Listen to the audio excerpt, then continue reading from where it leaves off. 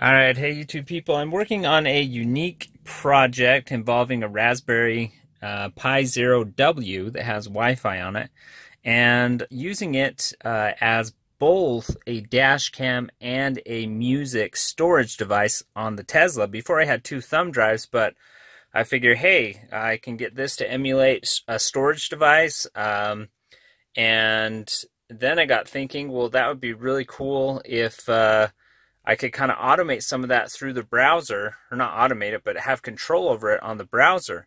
So I've got a 256 gig card in here, and I've got 32 gigabyte partition emulated in there for music, and the rest of it for dash cam footage.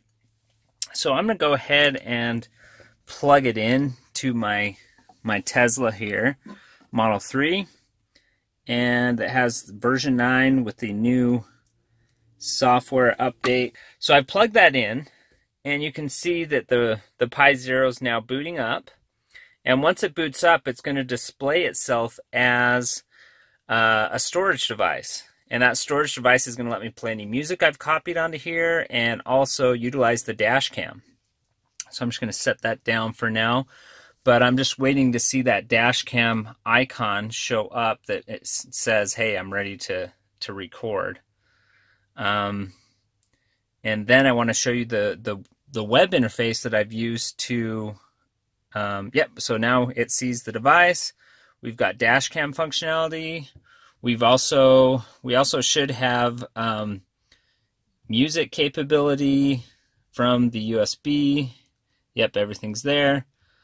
So on one plug-in device, I also have my Nomad plugged in, so I'm using a Y splitter on this, so it still has enough power for that. I've tested charging my phone while this is working as well. But anyways, let's go into the web browser again, because the goal is to be able to control all this. Okay, so I've created a link, and so all I have to do, say I'm out driving my car and I get some dashboard footage. I've created this interface, Tesla Dashcam Sync and Music Sync, so I'll be able to actually send music from a file. If I manage my music file for my Tesla on a computer inside the house, it will sync that music to my Pi Zero. And if I sync, if I take dashcam footage, it will send that dashcam footage off to a server in the house as well. So the cool thing about this is you have control over it. If you just want to drive around with this in and let it act as a USB drive for your dash cam and your music, that's all you have to do. It doesn't do anything else. But if you go into, you are able to connect onto this interface and watch this icon up here. If I want, I can unmount the drives from the Tesla. So I'll click that, and you can see the dash cam disappeared. You know, make the fonts bigger. It's kind of small in here. So now I was like, oh, well, I mounted the drives. I can take my Raspberry Pi off. Let's go ahead and mount it back to the Tesla.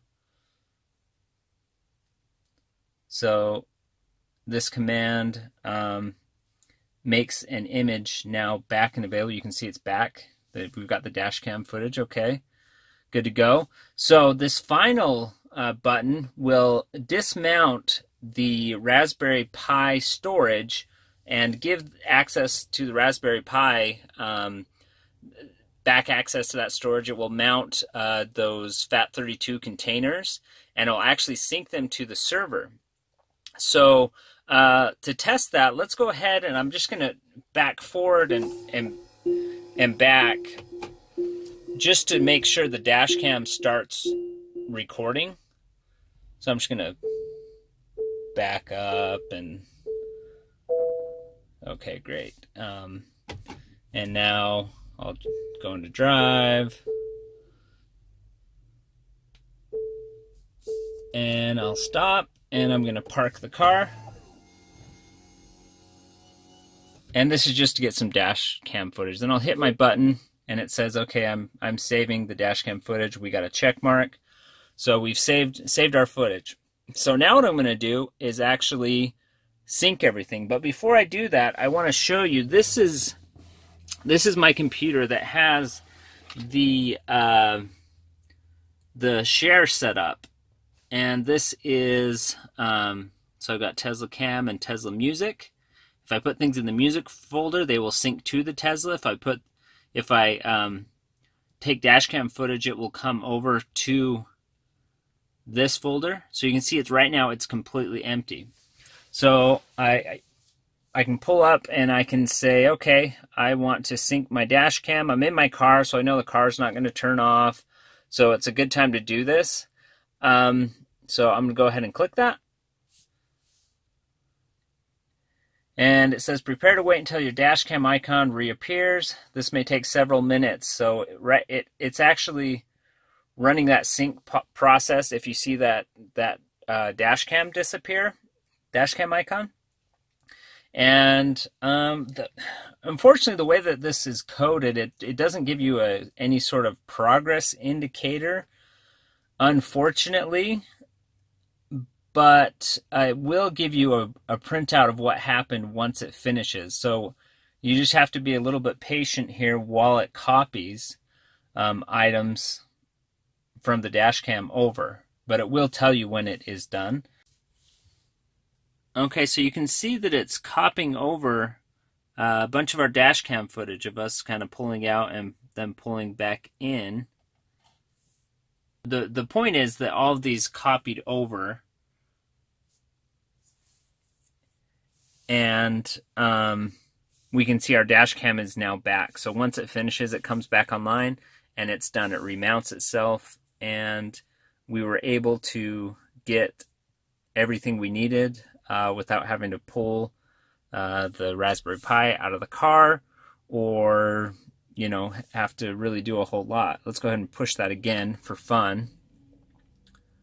So you can see the dash cam disappears,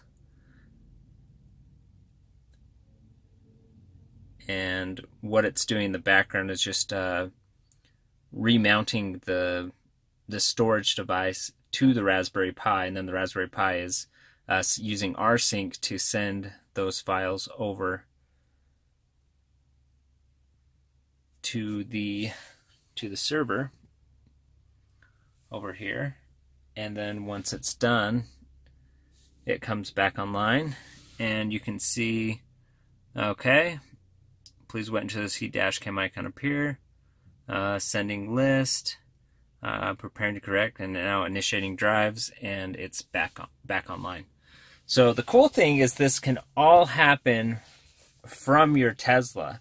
You don't have to use anything else.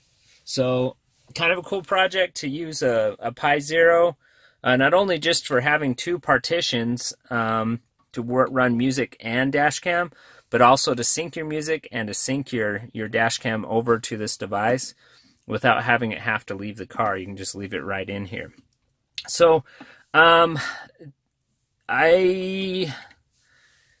it needs work. But this is kind of more of a proof of concept that this can be done. I'm not the best programmer in the world. I tend to be able to get things to happen, but an interface and packaging it, I'm not the best person at that. I've got I can help you out if you want to play around with this. I can tell you what I've done to do that. I've got some notes. But I think someone could really run with this. There was already a project that kind of inspired me on this, posted on Reddit, that does a little bit of this automatically, but it's only for the dash cam. It doesn't include music syncing or doesn't include multiple partitions on that Raspberry Pi. But it's kind of a really cool way to interact with your Model 3, and I hope you enjoy this project. And I hope someone can kind of run with this concept and make it a lot easier for people to do. But anyways, thanks for watching my Raspberry Pi Zero dashcam and music wireless sync controlled by the Model 3 itself. And thanks for watching.